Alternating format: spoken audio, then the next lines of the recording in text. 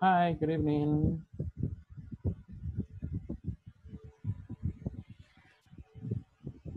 Hello, Maritza. Hi, Hi, how are you? I'm fine, and you? Fine, thanks. Thank you for asking. No la veo, Maritza. No ve. No, no la veo. Okay. Vamos a ver, ahorita creo que ya está cargando. Ahora Okay. sí ya la veo. Nice. Nice to see you again. ¿Qué tal? ¿Cómo estuvo el día? Uh, it was a productive day. It was a productive day. Nice. Good for you. Excellent. Yes, good. Mhm. Thank you so much. Nada más le voy a cambiar el nombre, Maritza. Ahora sí puso. Ahora no aparece 1, 2, 3, 4, 5, pero sí aparece solo su nombre, Maritza. ¿Ok? No, Hi, Ninel. ya expliqué por qué. No, no se Hi, preocupe. Aquí te lo, así que lo cambio. Hi, Ninel. ¿Qué tal? ¿Cómo está? hi, bien, ¿y usted qué tal? Fine, thanks. Thank you for asking. Right. Vamos a ver, Ninel. También le voy a cambiar el nombre porque me aparece su correo. Escucha cortado, Ok. Ujú.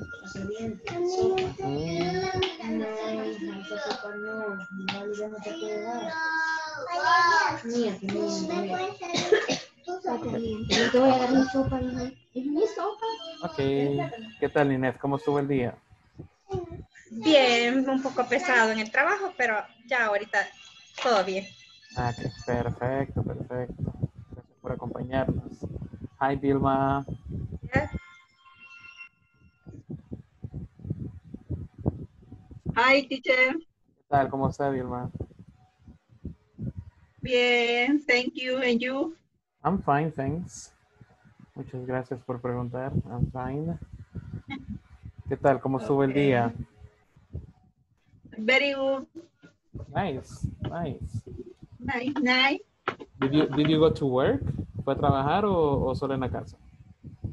Eh, Siempre voy a la oficina. Ah, usted siempre le toca ir. Sí, Híjole, siempre. híjole, ok. Bueno, ni modo, ¿verdad? Así toca. Viernes de 3:30. Hola. Estamos de lunes a viernes de 9 a 3:30. Ah, bueno, por lo menos no es toda la tarde, ¿verdad? Ajá. Ok, perfecto. Excellent. Thank you. Hi, Cristina. ¿Qué tal, Cristina? Hi, teacher. How are you? I'm fine, thanks. ¿Qué tal? ¿Cómo está usted? Uh, I tired. You're, Tired. you're tired, really? Oh, ¿Qué tal? ¿Pesadito el día? brave. Sí. All right, pero ya estamos acá. Gracias por acompañarnos, ¿ok? Ya estamos acá. Esperamos Okay. practicar bastante English ahora, ¿ok? All right, vamos a esperar un par de minutitos más, Sí. chicas, mientras nuestros compañeros se terminan de conectar. Y ya vamos a empezar a repasar un poquito lo que vimos el día de ayer. All right. Vamos a ver, ¿no han tenido problema con las tareas, con las discusiones y con las tareas de la plataforma? No, teacher, ningún No. problema. Okay, No. excellent. Nice, nice. Thank you.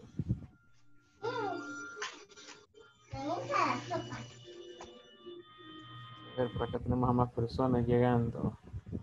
Y la uno es, hi Susan.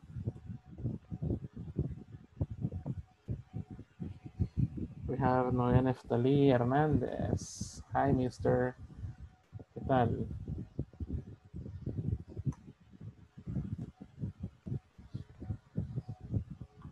We have also Marina.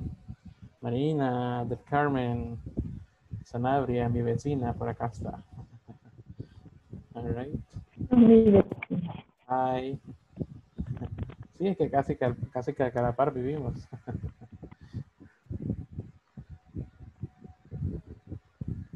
Tan cerca, pero tan lejos en estos momentos.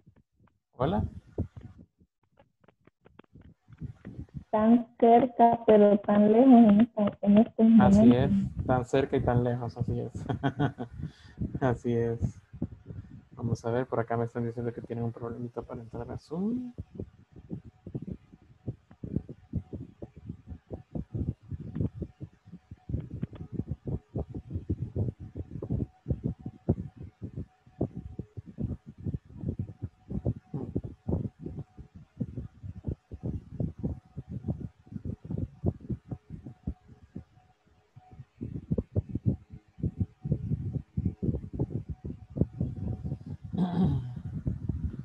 Ah, es que eso es para registrarse.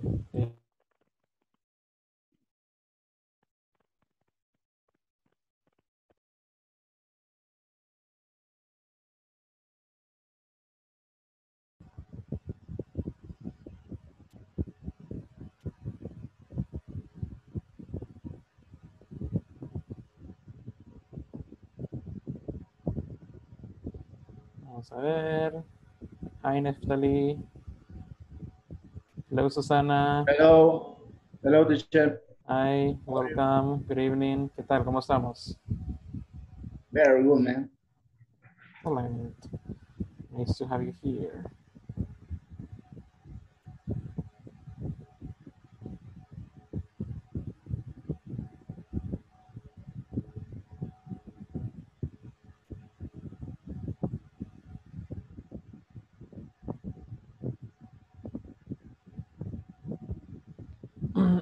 Vamos a ver, acá tenemos también a Carla. Hi, Carla.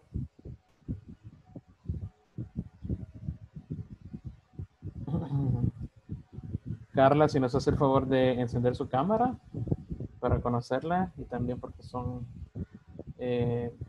parte de las reglas que tenemos de INSAFORP, ¿ok? Así que hola, gusto conocerla, bienvenida. Okay, all right, and also we have Christina. Hi, Christina.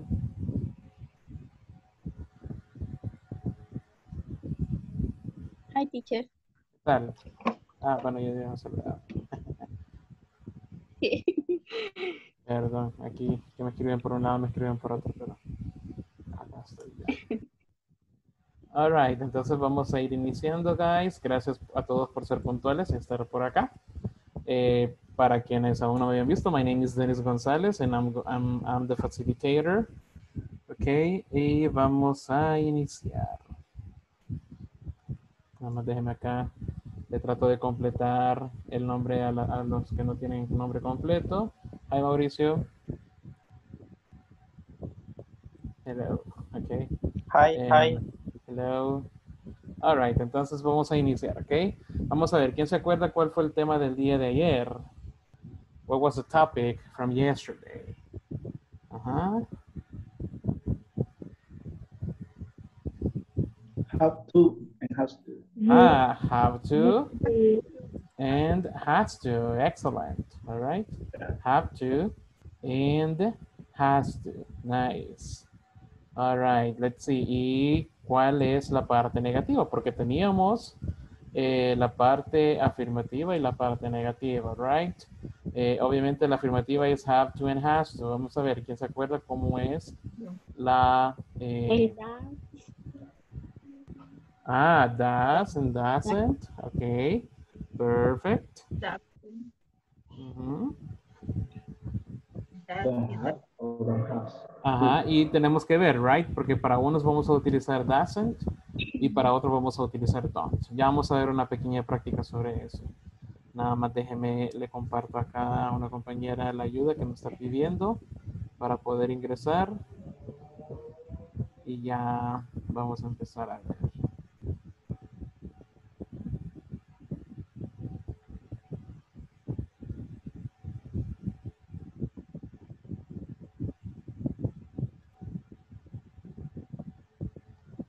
Ok. Vamos a ver si se puede ingresar nuestra compañera porque dice que no le cayó el correo. Alright, entonces vamos a ver. Alright. Así que hi Dennis. Welcome. Alright, entonces vamos a hacer una pequeña práctica solo para ver si nos acordamos de cómo utilizar have to and has to. Alright. Vamos a ver. Me confirman si pueden ver. Me confirman por acá si pueden ver esa pantalla. Sí, podemos, Yes, sí se puede ver la All pantalla. right, excellent. Thank you so much. Okay, thank you so much. Entonces, acá tenemos un pequeño un pequeño procedimiento para poder hacer una pizza. Obviamente, no tiene nada que ver un poco con las obligations, pero estamos utilizando have to, has to, y también don't have to and doesn't have to. ¿Ok? Así que vamos a tratar de completarlo así, solo para hacerlo, digamos, de manera diferente y luego vamos a ver aplicado un poco a nuestro trabajo. All right? Así que le voy a ir preguntando uno por uno para que me lea la oración completa y obviamente vamos a utilizar una de esas cuatro. Okay, have to, has to, or don't have to, or doesn't have to. Okay, I'm going to do number one for you. Voy a hacer la número uno por ustedes. Okay, when you make a pizza, you have some pizza sauce. Okay, entonces en este caso vamos a verlo. Bueno, en realidad es una obligación tener eso para que salga bien la pizza, right? Entonces en este caso, you have to have some pizza sauce, ¿ok? Acordémonos que lo elemental es poner have to, has to, y luego vamos a tener otro verbo, right? Que sería similar a una activity. En este caso sería have some pizza sauce, ¿ok? Let's see, let's continue. Number two, I'm going to ask Noé. What do you think, Noé? Hello? Number two, what do you think? You also? Is, you also have to. Ajá. ¿Cómo sería completo? You also have to have some cheese on top of the pizza.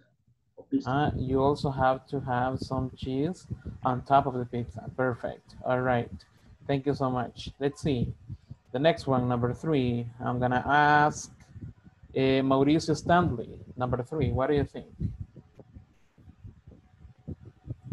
You have to have peppers on your pizza, but you can if you want to. All right. You have to have peppers on your pizza, but you can if you want to. Okay. Vamos a ver, acá creo que sería como lo contrario. Pero si usted puede, los puede poner, pero no es necesario. Entonces ahí sería lo contrario. Sería don't have to, ¿ok? You don't have to have peppers on your pizza, ¿ok? No tiene que tener chiles en su pizza, pero usted puede ponerle si usted quiere, ¿ok? Así que ahí sería un poco lo contrario. A good pizza, vamos a ver, a good pizza, ahí va a cambiar un poquito. Vamos a ver, Marina, what do you think? A good pizza. Has to. Okay. Good. Okay, perfect. A good pizza has to taste good. Okay. Has to taste good. Taste significa saber. Okay. Así del gusto. Okay. Saber. Taste. All right. Let's continue with number 5. Vamos a ver, Dennis. Can you continue, please, Dennis?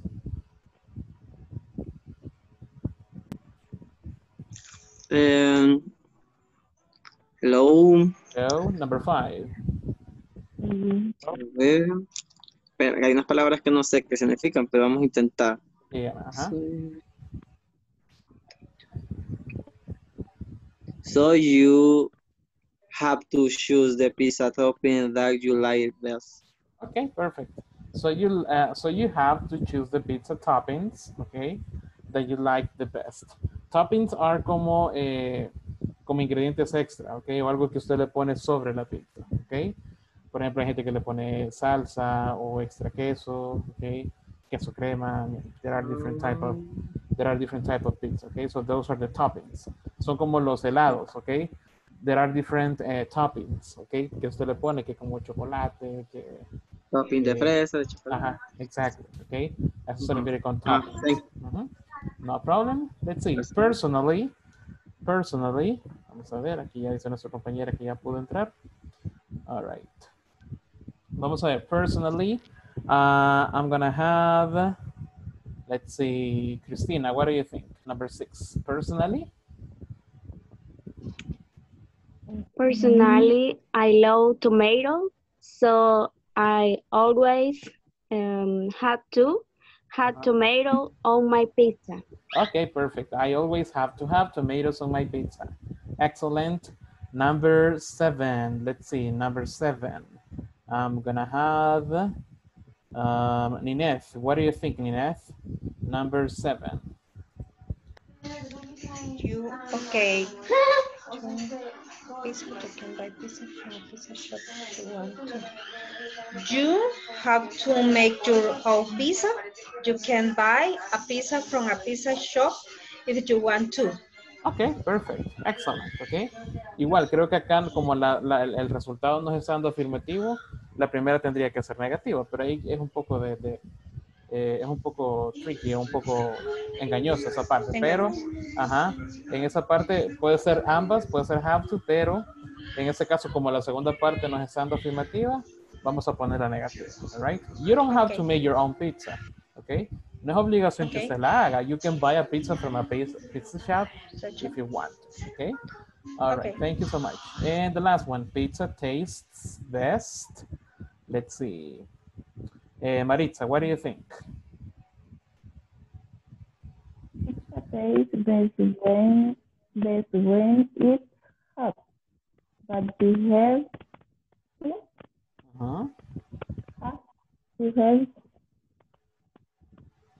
have to eat hot pizza. You can eat it cold too. Ok, perfect. Igual, en este caso tenemos lo contrario, right? Que podemos comernos la pizza caliente, hot pizza, ok, pero también cold. Entonces, como es un poco lo contrario, vamos a poner don't, ok. You don't have to eat hot pizza, ok. No es obligación que coma la pizza caliente, sino que también lo puede comer fría, ok. Ahí, bueno, depende de la persona, ¿verdad? Porque a mí no me gusta la pizza fría, all right? Así que ahí depende de la persona. Está fría muy duro el queso. Exactly, exactly. All right, ahora lo vamos a aplicar un poco ya a nuestra área laboral, ¿ok? Por acá nos muestra un pequeño párrafo que dice help wanted, ¿ok? There is a position for a secretary, ¿ok? There is a position for a secretary. Vamos a ver cuáles son algunas de las condiciones, ¿ok? O algunos de los requerimientos para esta posición, ¿ok? First, no experience necessary. No experience necessary. Must type, okay? Must type 50 words per minute, okay? Must type 50 words per minute. Work from Monday to Friday. Weekends off, okay? Eso significa fines de semana libres. Weekends off. Answer phones. Use the computer. And file reports, ¿ok? Por ejemplo, usted tiene un archivero, usted file reports, ¿ok? Ahí va poniendo todos los reportes. So, esas son las condiciones que esa empresa está buscando. Ups, perdón, ok, sí.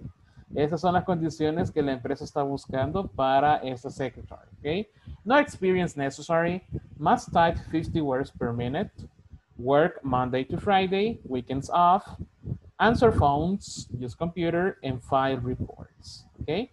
De igual manera, acá tenemos otras oraciones que las vamos a completar utilizando have to, has to, don't have to, or doesn't have to.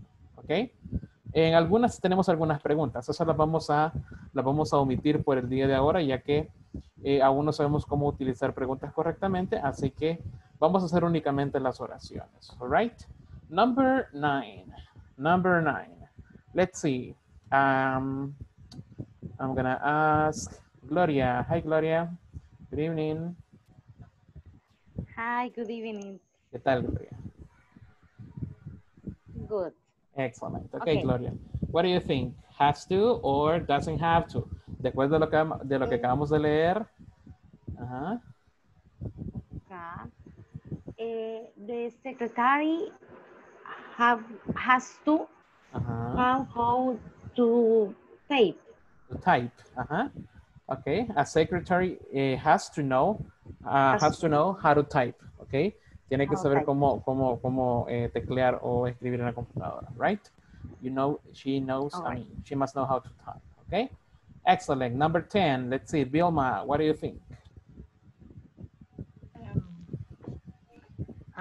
Sería has to. Has to or doesn't have to. De acuerdo al complemento que tenemos, ¿qué cree? Porque ahí dice o no dice que es mujer. Ajá. En el anuncio dice o no dice que es mujer. Secretary, mujer. Woman. Pues ahí dice secretary, porque también tenemos como asistentes. Y un asistente puede ser hombre o mujer, así como dice la oración. Ajá. Pues don't have to. Don't have to or doesn't have to.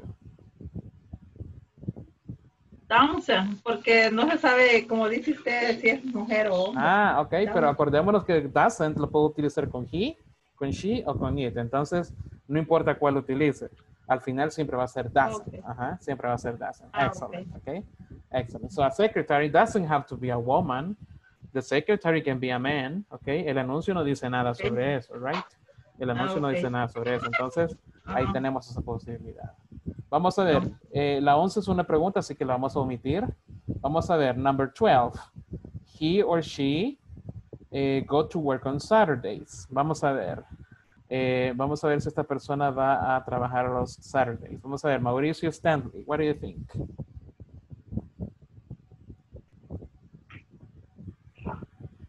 Don't have to. Don't have to or doesn't have to? What do you think? Doesn't have to. Doesn't have to, right?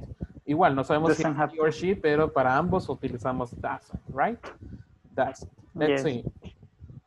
Ok, acordémonos otra vez de toda la información que tenemos, right? Secretary, no experience necessary, must type 50 words per minute, work from Monday to Friday, with the weekends off, answer phones, use the computer, and file reports, que sería archivar reportes, ok? File reports. Vamos a ver, vamos a continuar con la number 13. Número 13. The secretary also answer the company's phone. Vamos a ver. Is that an obligation or not? Vamos a ver. Let me ask José Chicas. Oh, sorry, José Chicas. Let's see, José. What do you think? The secretary also has to answer the company phones. Excellent. Okay, the secretary also has to answer the company's phones. Okay, excellent. Number 14. Okay, let's see. Number 14. I'm gonna ask Samuel. What about you, Samuel? What do you think?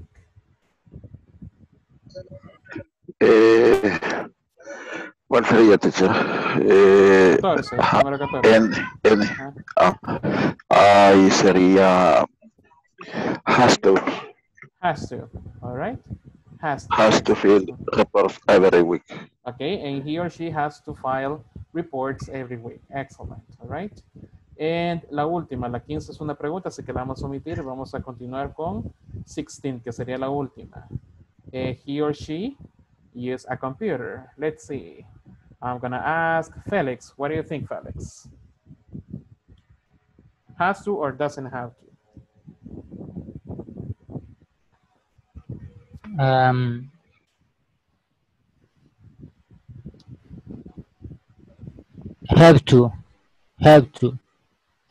Have to. Ok, acordémonos, en ese caso para he or she utilizamos have or has. Ajá. Ok, es que yo lo tomaba como ellos, o sea. No, aquí dice he or she, sí. Uno de los dos, ajá. Sí, entonces sí sería has to. Excellent, has to, ok.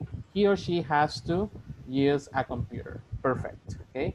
Perfect. Thank you so much, ok.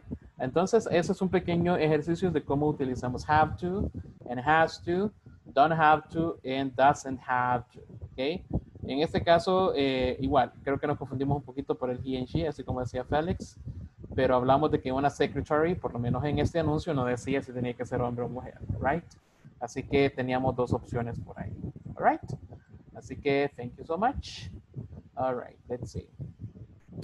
Bueno, para los que acaban de ingresar, recuerde que tiene que estar con su cámara encendida, ¿ok? Son lineamientos de INSAFORP para que los podamos ver a todos y que todos estén ahí presentes, ¿ok? Recuerde que más adelante voy a pedir la asistencia y va a ser necesario que estemos acá presentes y pues que se logre ver la cara, que se logre escuchar su voz y que también estemos por acá. All right. Okay, guys. So today we are going to learn a little bit more of vocabulary.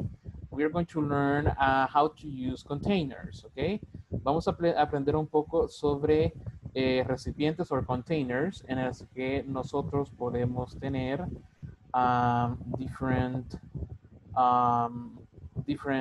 type of things, okay? Diferentes cosas dentro de esos containers, okay? Así que lo vamos a repetir solo para que lo conozcamos un poquito. Probablemente algunos ya se lo sepan, pero vamos a aprender otros nuevos por acá. Permítanme que no me cargue la página.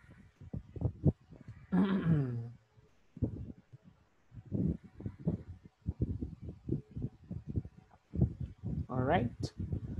All right. Vamos a ver, ya pueden ver este bote rojo. ¿Me confirman, please?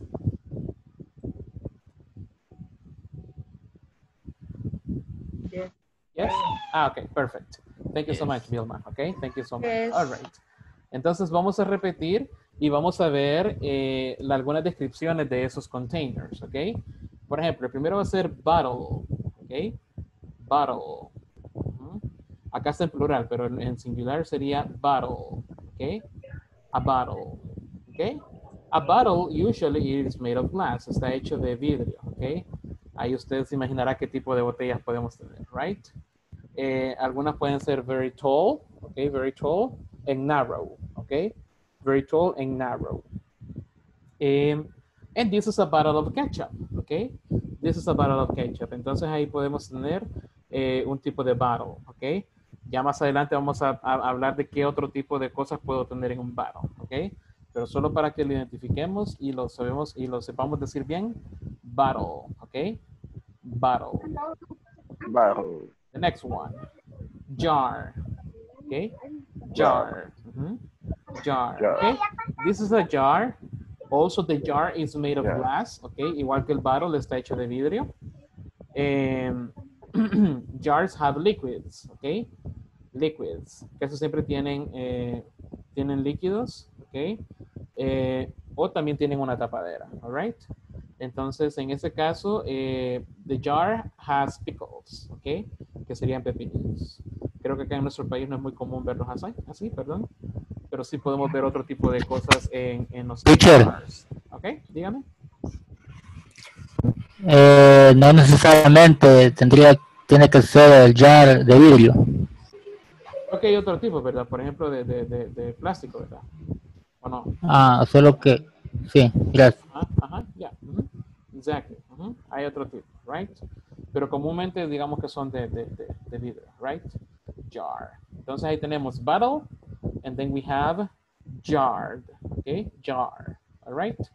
Let's move on to the next one. Okay? Let's see. Un momentito nada más. Oops, okay, here we have it. Okay, bowl. Bowl, okay? Esa sería la siguiente pronunciation. Bowl, okay? Bowl. Bowls are short, okay? They are short. And they have a wide opening, okay? They have a wide opening. Son honditos, okay? Por eso se llaman como los soperos, right? los platos soperos, right? And this one has soup, okay? Este tiene sopa. Most of bowls are made of plastic or glass, okay? Ahí sí tenemos diferentes tipos. We have plastic or glass, all right? ¿Qué más puedo poner en un bowl? If you know the name in English, that will be better. ¿Qué otro puedo tener? Vegetables. Vegetables, yeah, like a salad, right? Like a salad. Yes. Like Meat. Meat, What else? What else can I have in a bowl? Chicken. Chicken, What else? Popcorn. Popcorn, excellent, yeah.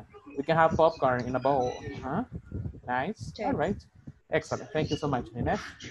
All right, Okay. let's see the next one, can, okay? Sorry, can, okay, can. That's the correct pronunciation, can, okay, así como está ahí, can, okay. Si lo decimos con E, así como yo lo dije al principio, es otra cosa que hoy vamos a ver, ¿ok? Pero esta, cuando estamos hablando del objeto, es can, ¿ok? Así como está ahí, can, all right? Cans are made of metal, ¿ok? They are made of metal. Some cans, some cans have a pull tab top, ¿ok? Cuando usted lo hable, así se llama en inglés. Pull tab top, ¿ok? Pull tab top, ¿ok?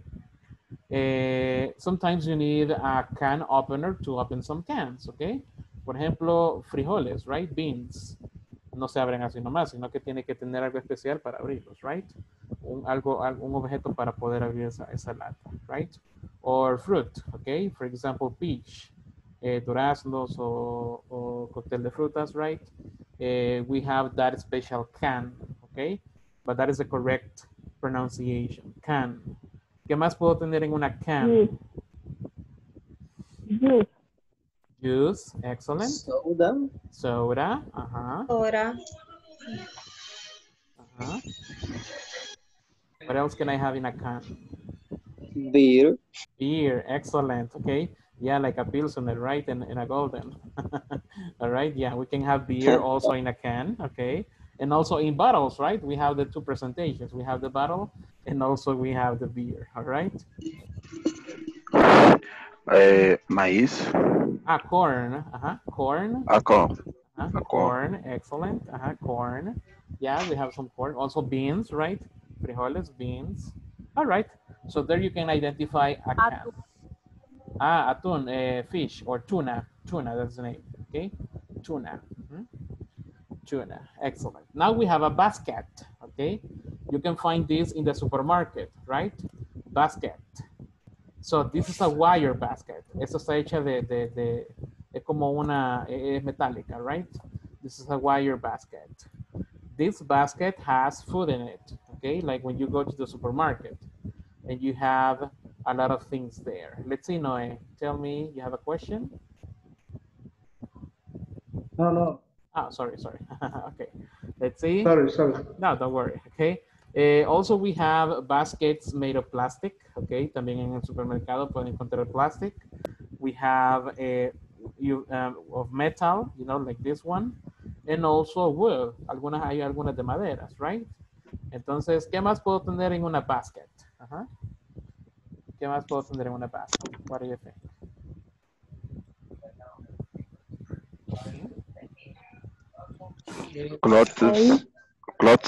Clothes. Okay, cloths. Excellent. Pastry. Okay, perfect.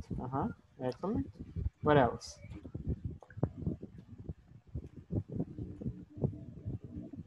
Candies. Okay, probably. Candies. All right, and many other food, okay? Many other food. Let's see the last ones. Vamos a ver los últimos. Shopping bags, okay? Shopping bags, okay? Shopping bags, de las que ya casi no dan, right? Y que nos cobran por veces cuando nos las dan. You can have shopping bags when you go to a supermarket, okay? Or when you go to the shopping mall, you're going to have some shopping bags, okay? We have paper shopping bags, we have plastic shopping bags, okay? And you have some handles, okay? Las agarraderas. That's the name in English, okay? Handles. Aquí lo tenemos, okay? Handles, okay? Para que uno es más cómodo llevarlas, okay? Handles, okay? Shopping bags, okay? Shopping bags. And the last one, boxes, okay? Boxes, que ya estuvimos hablando el día de ayer, que ya lo estamos utilizando en una conversation, right? Boxes. They are made of cardboard.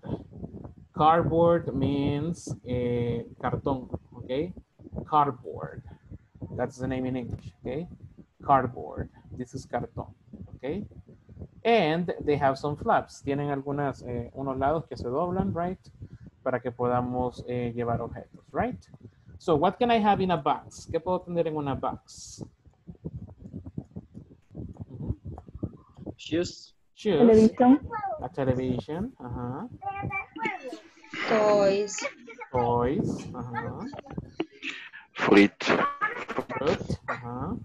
Front. Excuse me? phone. A phone, Un a cell cell phone. phone, a cell phone, nice. One more, Laptop. excuse me. Shirt. Shirt. Okay, a shirt, excellent. All right, and so many more, right? We have different things in a box, right? Now, let's see. ¿Cuál fue el primero que vimos? ¿Quién me dice? The first one?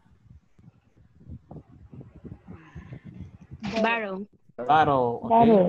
Bottle, excellent. Bottle. Bottle. Number two? Barrel. Jar. Jar. Jar. Jar, excellent. Number three? Ball. Bowl. Bowl. Ball. Bowl, excellent. A bowl. The next one? Can. A Can. can, okay, a can. Can. The next one? Basket.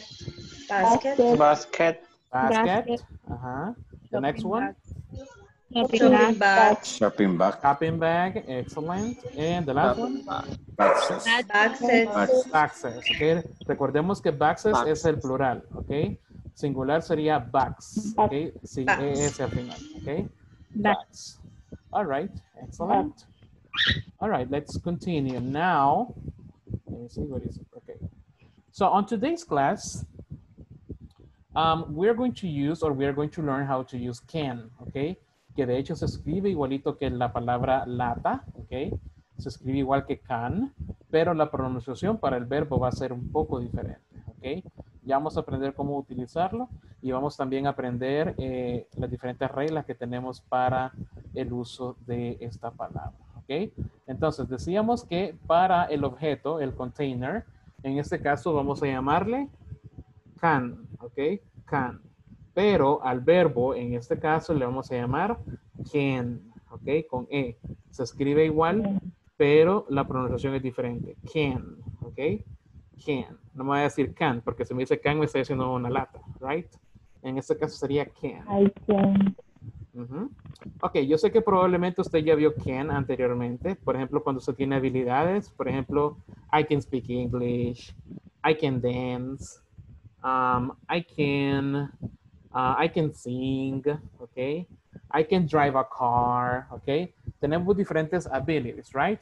Pero el día de hoy vamos a aprender cómo utilizar can for possibilities, okay? For possibilities, que es un poco diferente, okay? Es la misma estructura que anteriormente teníamos, pero ahora vamos a aplicar a possibilities, okay? Y vamos a aprender cómo utilizar can y can't, okay? Can't, which is the negative, okay? So, first, vamos a utilizar un par de containers que teníamos por ahí y vamos a ver cuáles son las posibilidades, qué objetos son posibles que tengamos adentro. All right? Let's see. Aquí tengo unos ejemplos. A bottle. I can put water in a bottle. Okay? Eso es posible. Okay? I can put water in a bottle. Ahora, algo imposible. I can't put eggs in a bottle. Okay? Por lo menos que esté completito, I can't. Okay? Si ya lo quiebro, sí, right? I can put an egg in a bottle. Pero en este caso, I can't put eggs in a bottle. Okay? Ahora la pregunta es, can I put a soda in a bottle? Can I put a soda in a bottle? Yes, right? Yes. Yes, I can. Yes, I can. I can put soda in a bottle. Ok, perfect. Ahora, fijémonos bien en la estructura. Primero tengo I, que sería el subject. Ok. Then I have can, que sería, en este caso, lo que voy a utilizar. Y luego, después de can, voy a utilizar un verbo. Ok. En este caso, solo estamos utilizando el verbo put, solo para que tengamos unos ejemplos por ahí, pero ya vamos a aprender cómo utilizarlo con otros verbos. Ok. I can put water. I can't put eggs. And then tengo una pregunta. Si se fijan, la pregunta cambia un poquito. Pongo can at the beginning. Ok. Can va al principio. Así que vamos a hacer prácticamente lo mismo que hice acá, solo que con otros containers. All right. Basket. Let's see. What can I put in a basket, people? Le voy a preguntar a alguien por acá. Vamos a ver. Vamos a ver. Ronald. What do you think, Ronald? What can I put in a basket? Vamos a hacer un ejemplo igual al primerito que tenemos ahí. No le escuché. Okay. I can put, es así. Affirmative, affirmative. I can put cloth in Okay. Okay, I can put clothes in a basket. Okay, perfect. That is affirmative. What about negative? Que es algo que yo no puedo poner in a basket. Let's see. Aunque sea muy ilógico, don't worry, okay? La idea es que practiquemos. Let's see, Marina. What do you think, Marina? What is something that I can't put in a basket?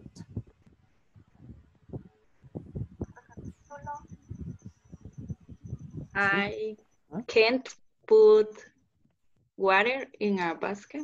Excellent, okay, excellent. I can put water in a basket, okay, porque se cae toda, right? Okay, no tiene suficiente superficie para hacerlo, right? Otro puede ser I can't put a car in a basket, okay? I mean, es muy grande, right? A no ser que sea un juguete, right? Pero si es un carro real, I can't put it in a basket, okay? Now, what is a question? Vamos a ver si alguien me puede hacer una question basándonos en el ejemplo que tengo acá arriba, okay? Y usted me dice de qué va a ser el objeto. Let's see, Susan, can you help me please with one example? Okay. Can I put TV in a basket? Excellent, okay. Can I put a TV in a basket? All right, excellent. Thank you so much, okay. En ese caso, perdón, en este caso todas esas preguntas son de possibility, okay. No es que sean habilidades, porque en realidad poner la ropa en una cesta no es una habilidad que tengamos que pasar años aprendiendo, ¿verdad? Sino que nada más es una possibility, okay, una posibilidad. All right, let's see, the next one, a shopping bag. The same thing, affirmative, negative, and then one question. Let's see, affirmative. What can I put in a shopping bag? Let's see, Carla Tatiano Carrero. Can you tell me one example, please?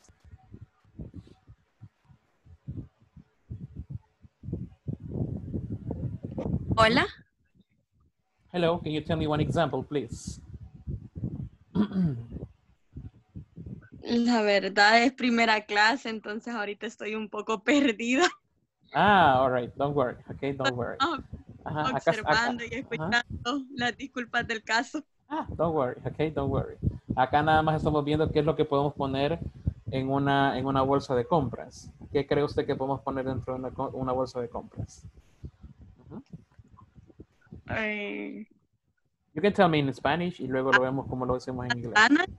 ¿Cómo? Apples, manzanas. Okay, I can put apples in a shopping bag. Okay. Oops, puse shopping, es shopping. All right. Entonces ahí tenemos la possibility, tenemos la posibilidad y tenemos the affirmative possibility. Okay. Nice job, Tatiana. Thank you. Let's see. Let me see. Dennis, can you tell me a negative one?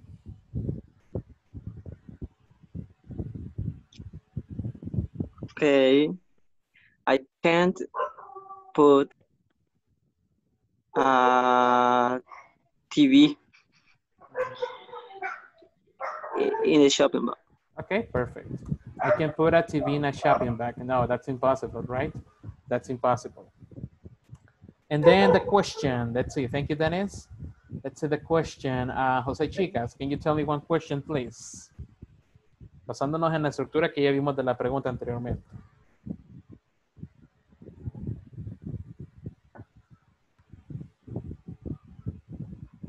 Jose, are you there? If not, let's see.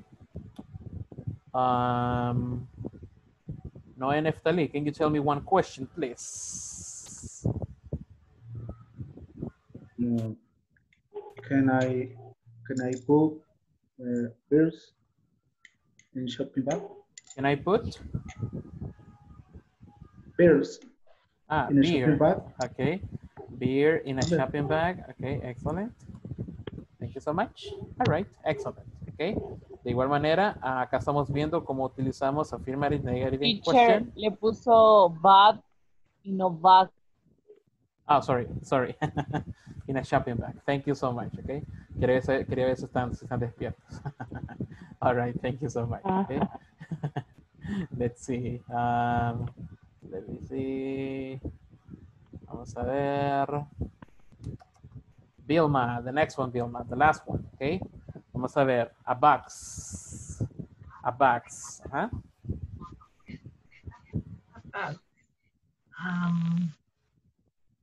Sería ¿qué significa la palabra? Se me olvidó. Box, ajá, una caja. Una caja. Una caja. Okay.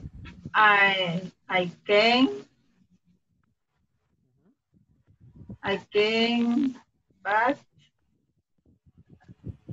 Primero vamos a pensar qué vamos a poner dentro de la caja.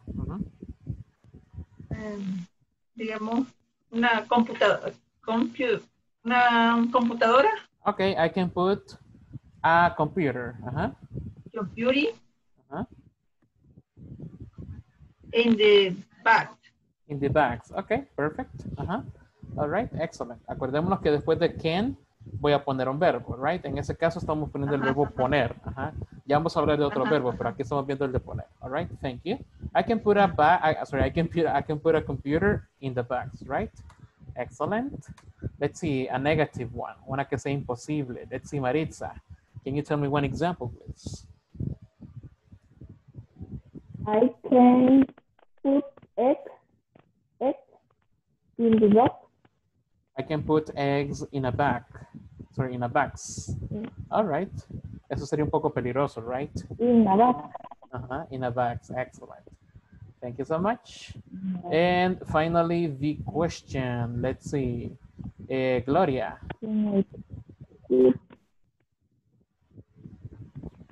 Okay. Can I put pencil in a box?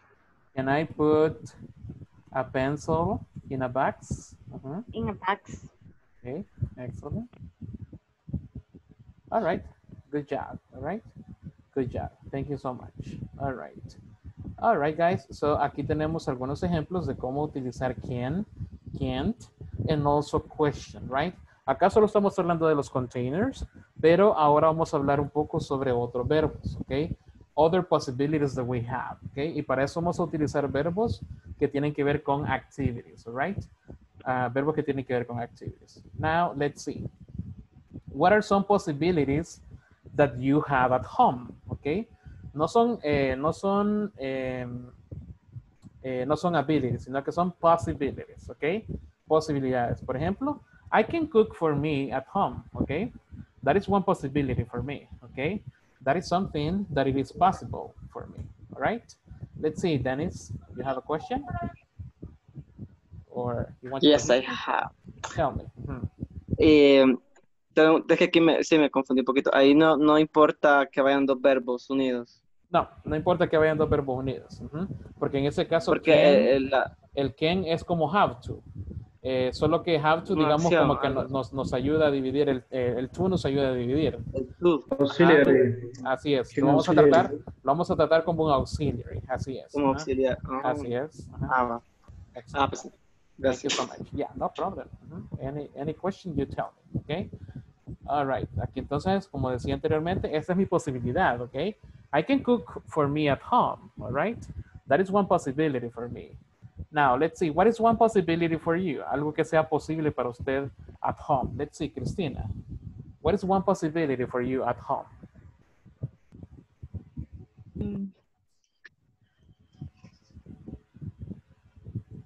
I can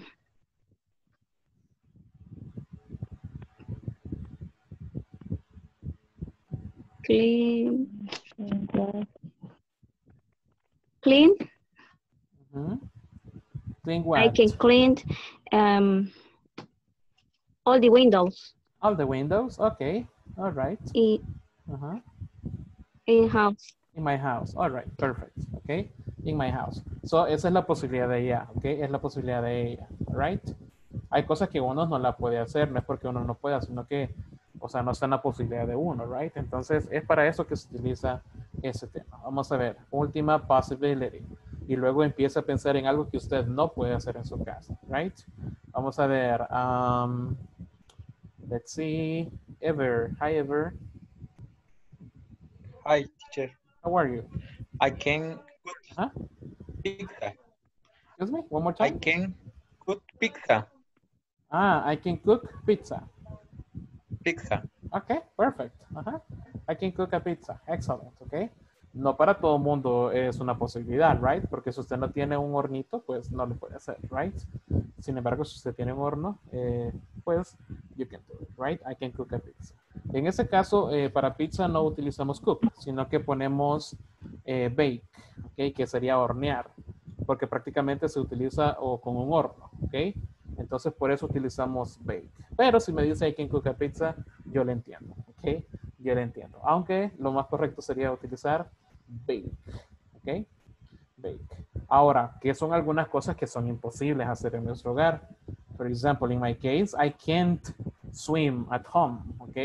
I don't have a swimming pool, ok. Entonces, esa no es una posibilidad que yo tengo. I can swim, o sea, tengo la habilidad, right? I can swim. But in my house, I can't, ok.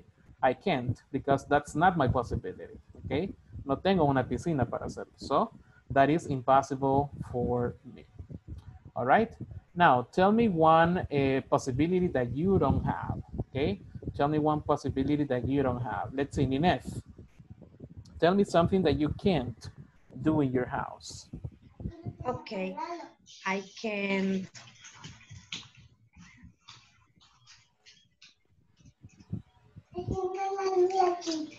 Algo que no puedo ver. I can't swim. I can't.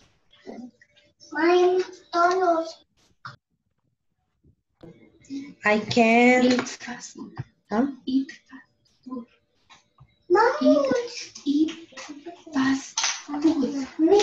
I can eat fast food at home.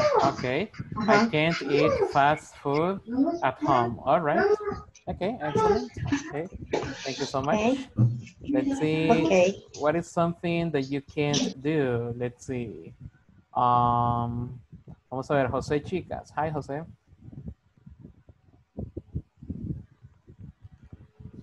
Hi. Hello. Tell me, what is something or what is one possibility that you don't have at home? I can play soccer in my home. Okay, I can play soccer at home, right? Si usted no tiene un patio suficientemente grande, pues no se puede hacer, right? Especialmente en las casas en El Salvador, que son pequeñas, right? We don't have a space, right? No tenemos un espacio para hacerlo. Like a swimming pool, okay? Igual, si usted, o sea, si vive en un lugar que tiene la posibilidad de tener una piscina, pues qué bueno, right? But that's not for everybody, okay? Eso no podría ser una possibility for me, all right? Thank you so much, okay? Thank you so much. Now, questions, okay? Questions. For example, can you have a party at home? Okay?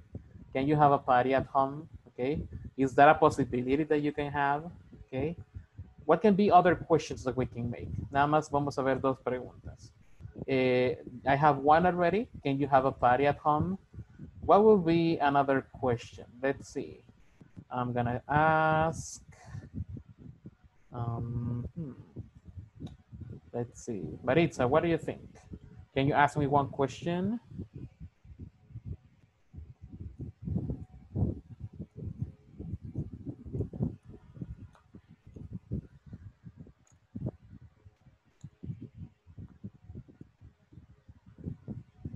No, no le escucho, Maritza. Tiene apagado su micrófono. Can you play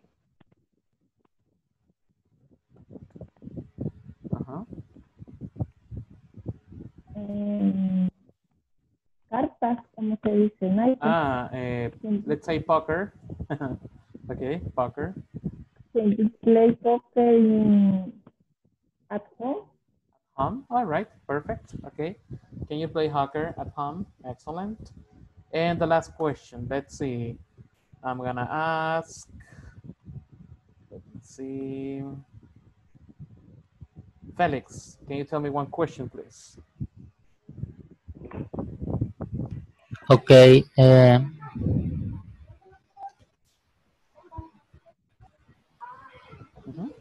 Can you swimming pool at home? Can you swim? Swimming pool, por In the pool. piscina at home. All right, perfect. Okay, can you swim in the pool at home? Okay, nice, nice job. All right. Entonces, es así como lo manejamos, ¿ok? Es así como lo manejamos. Ahora, también podemos hablar de nuestras possibilities at work, ¿ok?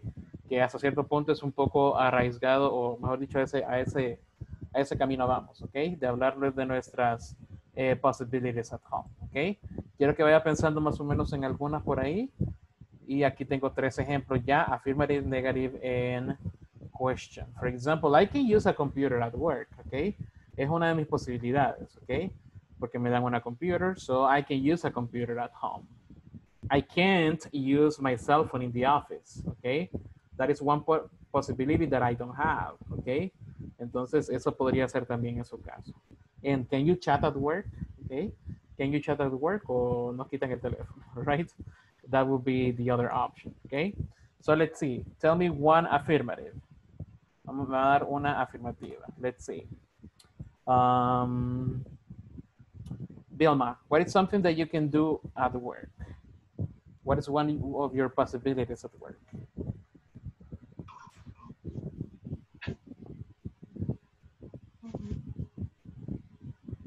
I can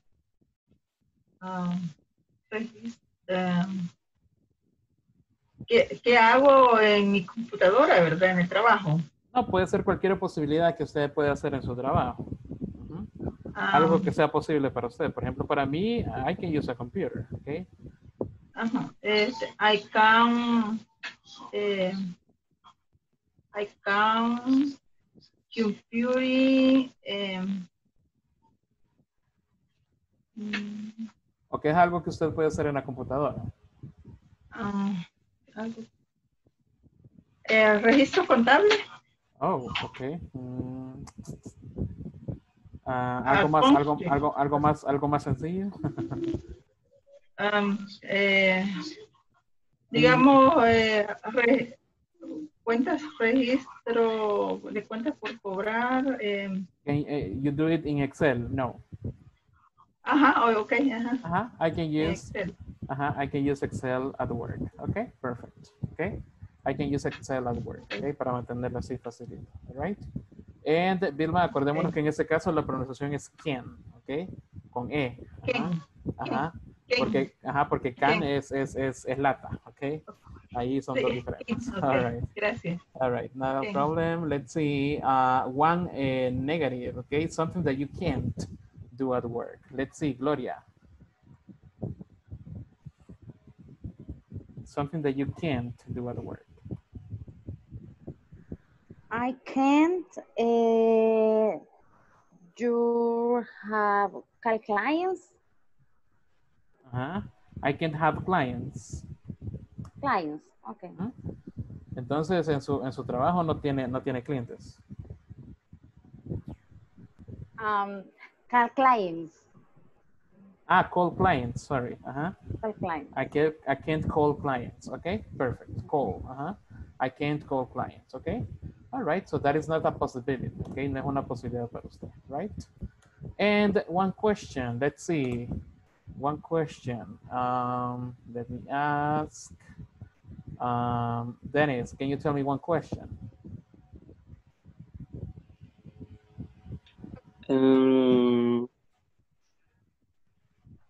Can you use the bathroom at work? Okay, can you use the bathroom at work? Okay, perfect, yeah. I don't know, probably you can't, right? Probably you can't, all right? Excellent. All right, people. And the last thing, okay, lo último que vamos a ver. We are going to use can for information. Ya utilizamos can, pero en el contexto de decir de nuestras possibilities, pero vamos a ver cómo utilizar can para pedir información, okay? For this, we're going to use two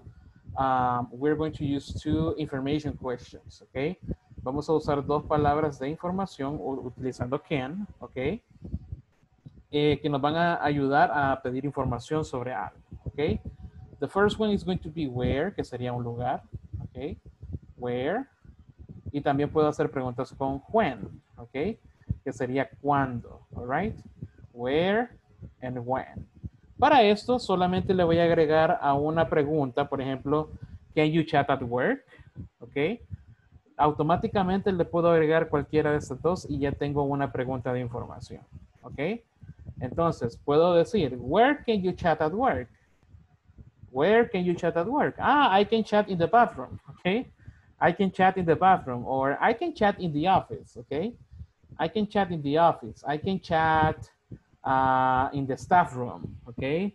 Or I can chat in any other place, okay? Cuando yo utilizo where y lo uno a una pregunta, automáticamente me están preguntando dónde puedo hacer tal cosa, okay? ¿Dónde puedo hacer tal cosa? O cuándo, okay? That is when, okay? When can you chat at work? Ah, I can chat at work in my lunch, okay? Or I can chat at work in my break, okay? En mi receso o en mi tiempo libre, right? Entonces acá tengo nada más un par de preguntas solo para que veamos cómo se utiliza con information, okay? The first one, where can I buy an aspirin? What do you think? Where can I buy an aspirin, people? Where can I buy an aspirin? How do you say pharma? In the farmacia, okay. You can say pharmacy o puede decir drugstore. Drugstore. Drugstore. In the drugstore, okay. Ok, eso sería una, drugstore sería la farmacia, o también puede decir pharmacy, ok, pharmacy. So, en ese caso, si quiero usar la oración completa, tendría que decir, you can buy, or I can, buy an aspirin in the drugstore or in the pharmacy, ok, ahí tengo las dos opciones, ok. When can I call you? When can I call you? Recuerde que when es un tiempo, right? O un momento. Entonces, si yo le pregunto, when can I call you? Ok. Es como que en qué momento va a estar libre, right? Para que yo le pueda llamar. So, when can I call you? Vamos a ver si alguien me puede responder utilizando you can. Vamos a ver. When can I call you? Cristina. Si yo le pregunto, when can I call you? ¿Qué me diría?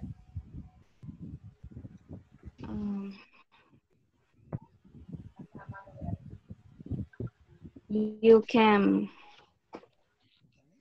in my break. Ah, you can call me in my break. Excellent, okay. Eso sería el momento exacto en el que yo la puedo llamar, right? You can call me in my break. Excellent, okay. Excellent. And the last one, where can I make a photocopy? Where can I make a photocopy? Okay. Where can I make a photocopy? Let's say, Marina, what do you think?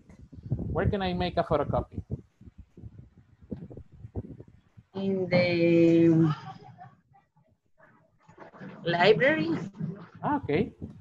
You can make a photocopy in the library. Excellent. Okay. You can make a photocopy in the library. Nice job. Okay. Perfect. Thank you so much. Okay. Entonces, si se fijan, voy a subrayar la yes no question. Can I buy an aspirin? Can I call you? Can I make a photocopy? Okay. Estas son de possibility, pero cuando le agrego where o when, automáticamente las cambié a information. Okay. A information. Entonces, ahí es donde me cambia un poquito el uso, pero la estructura siempre es igual. Solamente le tengo algo extra at the beginning. Okay, al inicio.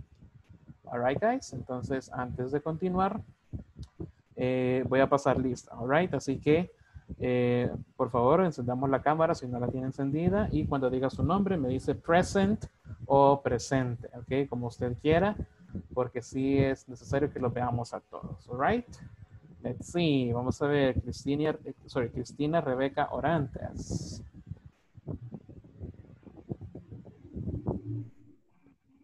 Cristina. Por ahí la veo, pero no la escucho. Ok, ya la vi. Ya la vi. Present, teacher. Thank you so much. Gloria Margarita Avendaño. Present, teacher. Thank you. Denis Ulises Manzano. Present, teacher. Okay, thank you. William Alejandro Gamero.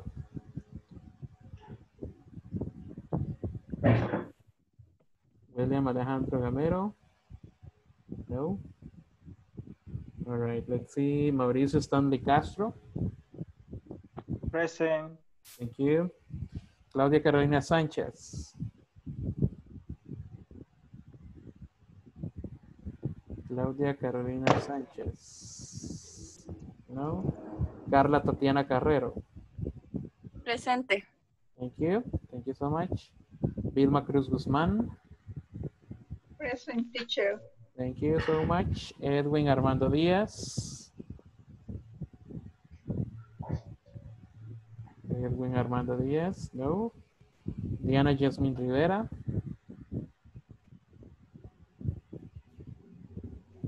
No.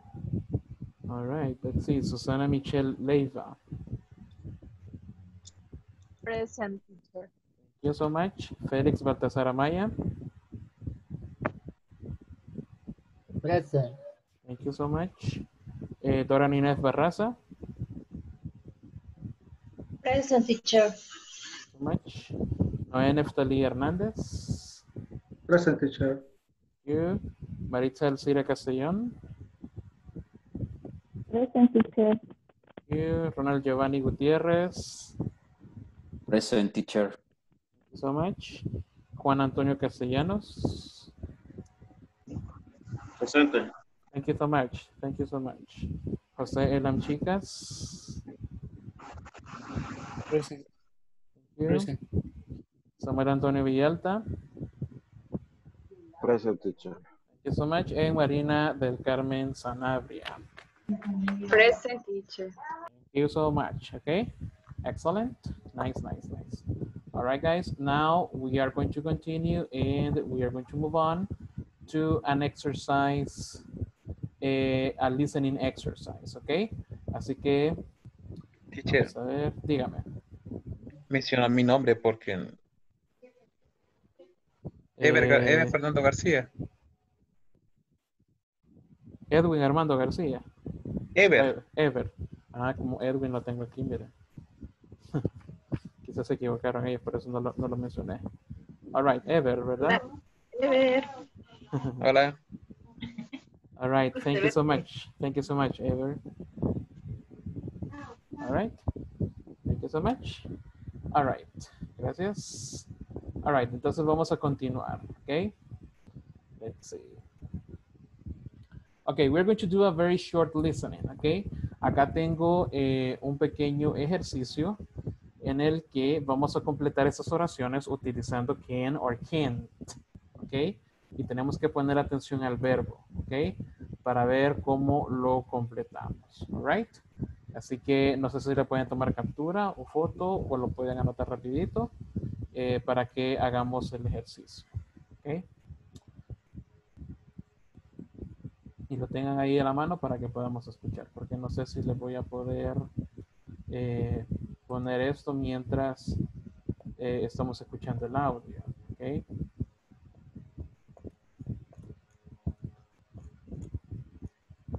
Así que ahí le puede tomar captura para que lo tenga en su teléfono o lo puede tomar foto con su teléfono, como quiera, porque no estoy seguro si voy a poder compartirles el audio y el documento al mismo tiempo, ¿ok? Así que vamos a ver.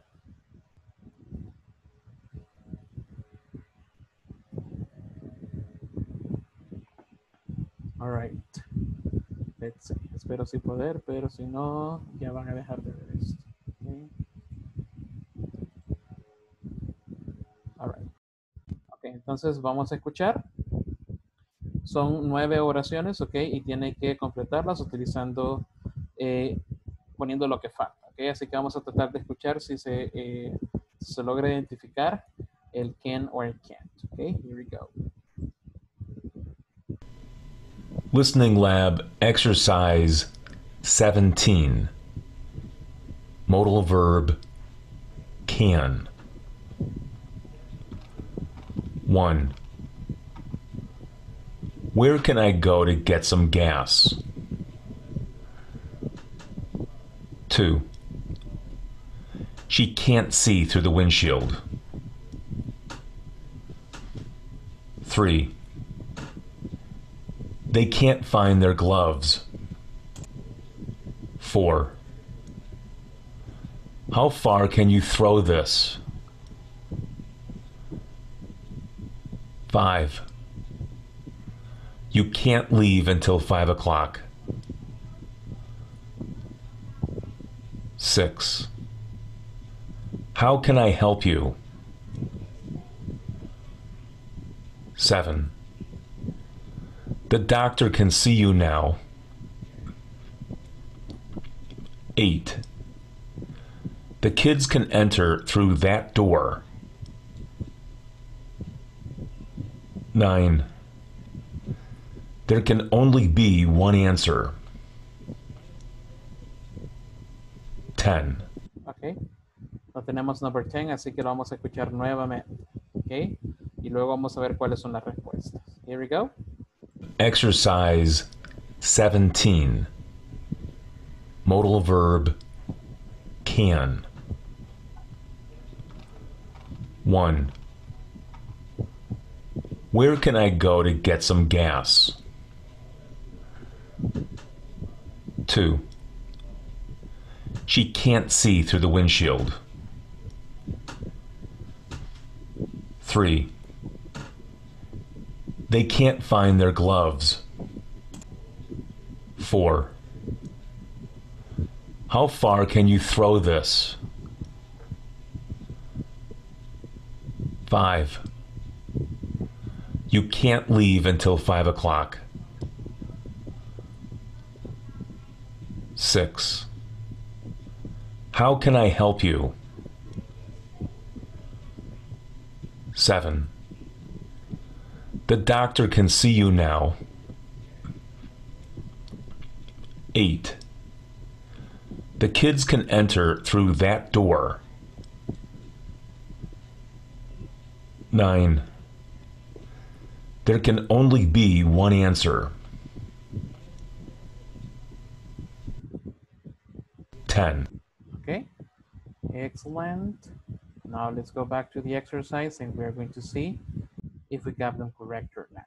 Okay. Let's see. Second. To move something over here.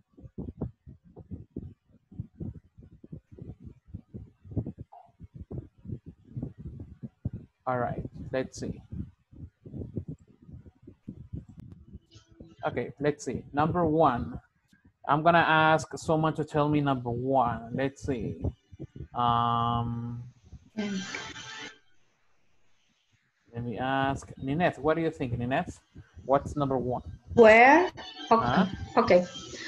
When can I go to get some gas? Excellent. Where can I go to get some gas? Excellent. Thank you, Ninette. Thank you, Ninette. Okay. Excellent. Let's see number 2. Number 2, I'm gonna ask Gloria. What do you think, Gloria? Number 2.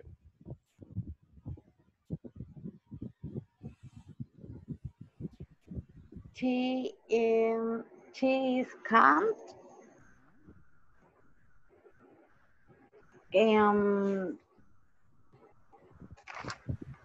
Yo Acá no nos hace falta nada más el verbo que dijo. Sí, el verbo.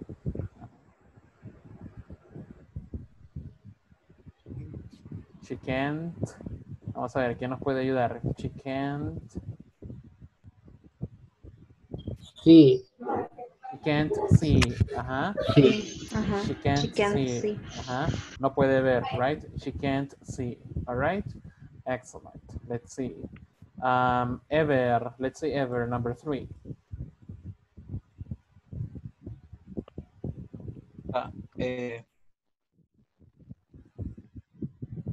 They can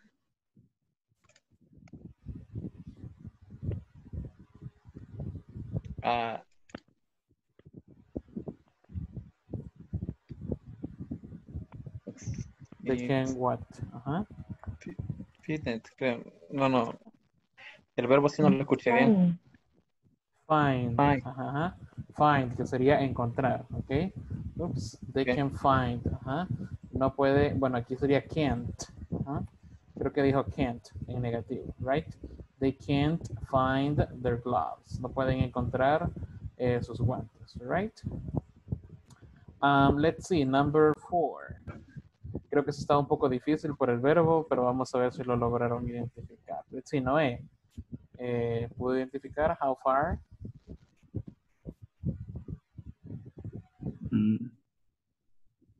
How far came? No sé. No. Ok, pero let's see. Vamos a ver quién la logró identificar.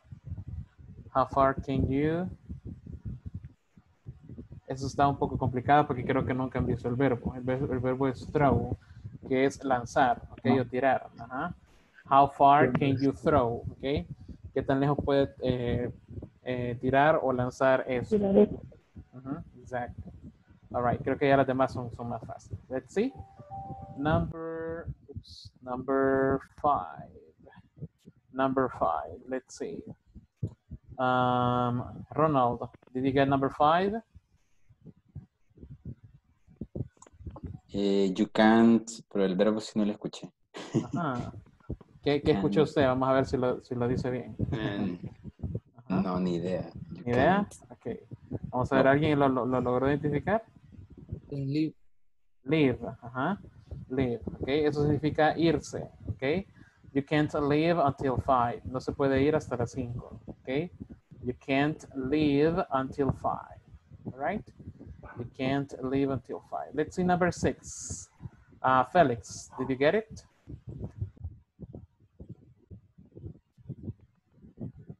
Pues, how can I help you? Okay, excellent. Ajá. How can I help you? Excellent. ¿Cómo le puedo ayudar? How can I help you? Okay. How can I help you? Excellent. Okay. Excellent. Let's see. Thank you, Felix. Marina, number 7. The doctor can see you now. Okay, excellent. The doctor can see you now. Perfect. The doctor can see you now. All right. Let's see. Number 8. Number 8. Mauricio Stanley, did you get it?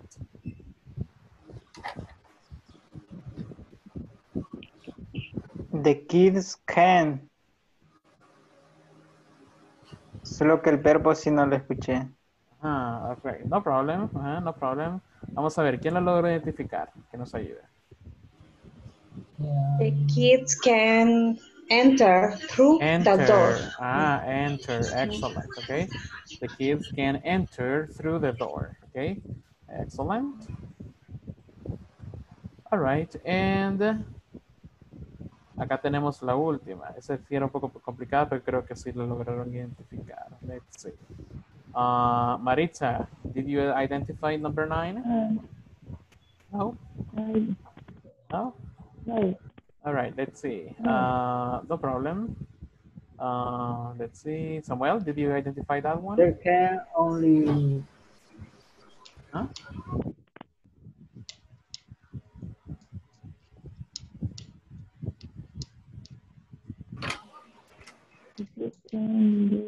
There only be? There can only be one answer. Excellent. Okay. There can only be. Solo puede haber una respuesta. Okay. There can only be one answer. All right. Don't worry. Okay. Don't worry. Okay. Es nada más para ver cómo andamos de listening. Pero ahora vamos a ver algo un poco más fácil. Okay.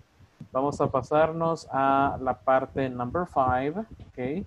De nuestro manual, para poder encontrar la pregunta correcta a estas respuestas, ¿ok?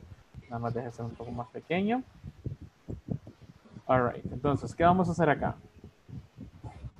Nada más tenemos que identificar si es pregunta de yes, no, ¿ok? Y si es pregunta de yes, no, eso quiere decir que la pregunta va a empezar con can, right?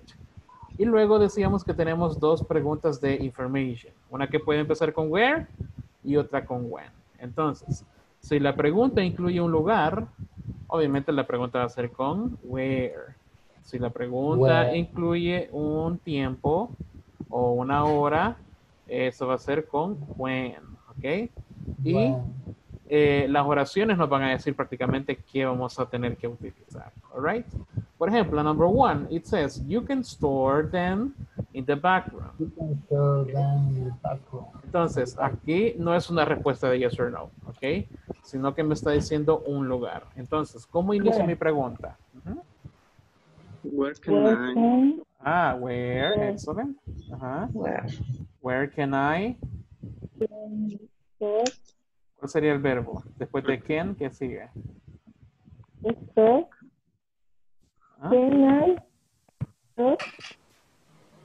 Where can I? Después de la oración, ¿cuál es el verbo que sigue después de can? You. Store. Store, Store. Store, Where can I store them? Where can I store them? Porque acá ya in the back room, prácticamente esa es la respuesta, ¿ok? Where can I store them? The answer, you can store them in the back room, ¿ok? You can store them in the back, all right? Entonces, eso es lo que vamos a hacer. Vamos a tratar de encontrarle una pregunta a las respuestas. Una vez más, si tiene yes or no al inicio, eso quiere decir que solo vamos a poner la pregunta con can, ¿ok? Por ejemplo, can I go to the bathroom? ¿Ok? Yes, you can, or no, you can't, ¿ok? Y aparte de eso tenemos que ver el verbo que nos está dando la respuesta, all right? Así que eso lo vamos a hacer en grupos, lo vamos a dar un poco de tiempo para que lo logren hacer en grupos y luego vamos a hacer otro pequeño ejercicio, all right? Así que vamos a trabajar en grupos, nos vamos a apoyar entre todos para terminar esta tarea, all right? Vamos a ver. Por cierto, esa es de la página 14, pues usted tiene su manual por ahí. Es en la página 14 que está este ejercicio para que lo pueda ver. Si no, le puede tomar una captura o una foto para que se pueda guiar y saber cómo realizarlo. Right? Así que vamos a ver. Here we go. Ok, vamos a estar en grupos y acepta la invitación ahora. Please.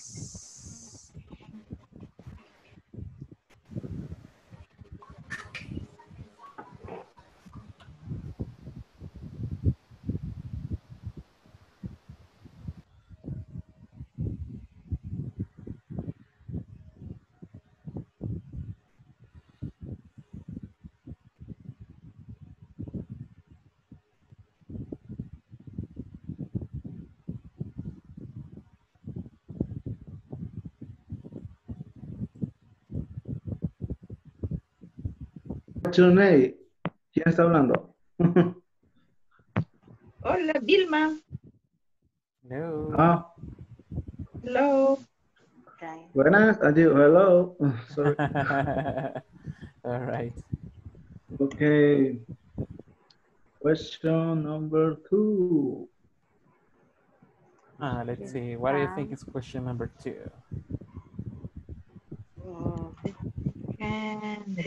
Dice, no, we can't. We can't move all the televisions.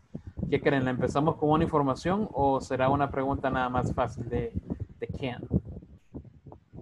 Creo que es una pregunta fácil de Ken. Así es una pregunta de can, porque la respuesta es solo yes or no. Entonces, yes or ahí no. no hay donde perdernos, right? Entonces, iniciaríamos con can, and then, ¿cuál sería el verbo principal después de can en esta oración?